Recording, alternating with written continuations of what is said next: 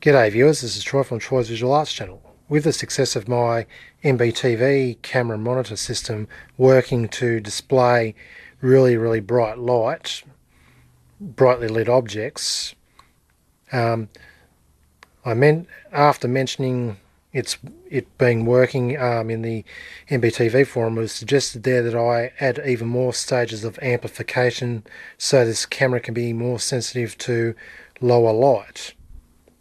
So that's what I've done. I've added an extra 2 stages of amplification using these circuits. I added an NPN stage and a PNP stage.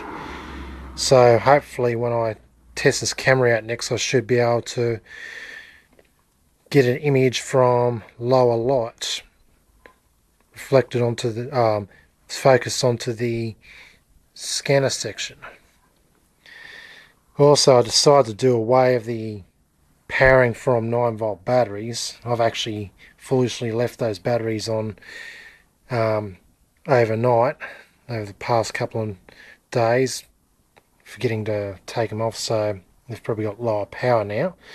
So I decided to add a 9-volt DC power supply to it with just a 9-volt DC regulator and a couple of capacitors, and I'll be connecting this to me 13-volt DC source, so that'll be powering both the head amp and the LED driver.